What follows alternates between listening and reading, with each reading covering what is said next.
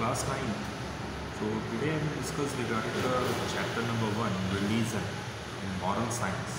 So what is the meaning of religion? Each one of us belongs to a family, which is the smallest unit of society. It consists of father, mother, brother, sister, uncle, aunts and grandparents. So it is controlled by the head who coordinates the activities of each member. The head ensures that he provides security and safety to all. So non-existence of the head would result in confusion, that misery. So non-existence of the head would result in confusion and misery. It is the same with any organization or institution. A school runs well because there is a principal. Without principal, it should be failed. So a company runs well because there are managers and managing directors. The world run well because there is someone who is directing or controlling.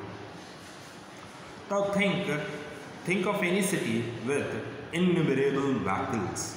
What would be the condition if there are no traffic lights, no traffic policemen? The result would be the utter confusion, fatal accident and untold misery. So think of the solar system who manages it so efficiently. Certainly there must be someone who is directing or controlling it. So let us look at our own body. The way it is made and the way it functions surprises us. The circulatory system, the respiratory system, the digestive system, and real wonders. Who is this wonder worker? Look at the wonders of the world, the seasons, the green leaves, the beautiful flowers and numerous animals, big and small, and above all human beings. Who is their maker and maintains them? What is life? What is the purpose of life? Some people seems to enjoy life while others seems to suffer and struggle. Some people are wicked, cruel and sinful while others are pious, virtuous and selfless. The wicked seem to enjoy themselves while the virtuous seem to suffer. Is there no one to judge them? There must be a power to punish the wicked and the reward in virtuous. What is death? Are we born to live for a few years and then to die and to decay? It cannot be. There must be something after death. If not, our life will have no purpose.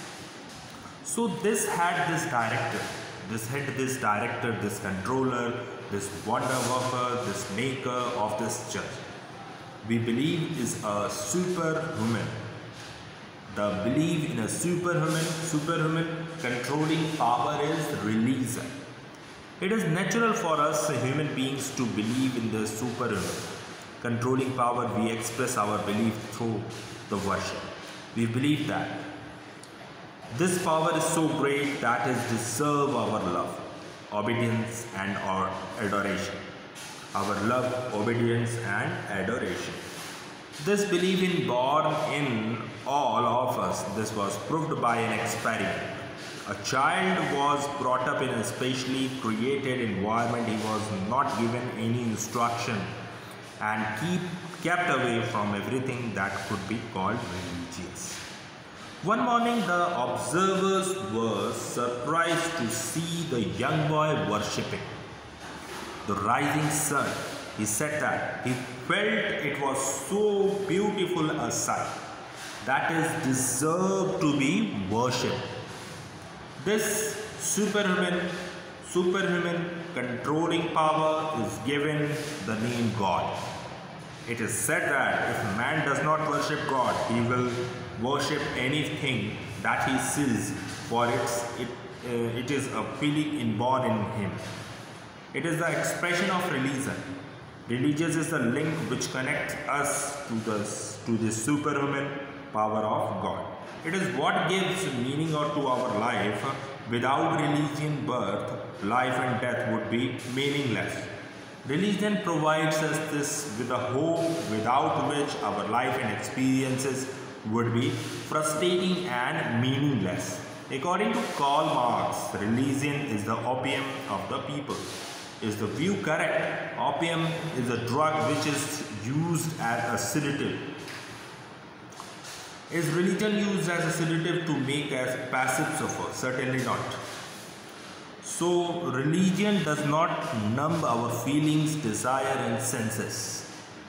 Instead, it gives us an insight into life. It feeds us with the hope of by connecting us to our Creator. It turns the meaningless. It turns the meaningless into the meaningful. It uncovers the truth about life and explains its mysteries. Hence, religion is not to be thought of as opium. Since religion gives significance and value to our existence, it is necessary that we accept it present in our life. Without religion, no one can find fulfillment in life. The questions that baffle us and the mysteries that we fail to understand will all become clear if we accept the existence of religion. So since religion gives us significance and the value of our existence, it is necessary that we accept its presence in our life. Without religion, no one can find fulfillment in life. The questions that baffle us and the mysteries that we fail to understand will all become clear if we accept the existence of religion. In order to live, life man needs air, water, food, shelter and clothes. So, in order to live, life man needs air. What he needs? He needs air, water, shelter, foods and clothes. Without this thing, anything is not possible. These are his basic needs. These are his basic needs in order to understand the life that he is leading and the purpose and the meaning of that life. He needs religion. It clearly showed the importance and necessity of reason in the life of man. So, in the order to live, man needs air, water, food, shelter and clothes. So, these are the basic things. In order to understand the life that he is leading and the purpose and the meaning of that life, he needs religion. It clearly shows the importance and the necessity of religion in the life of man. So, on next Friday, I will discuss the next chapter. Thank you.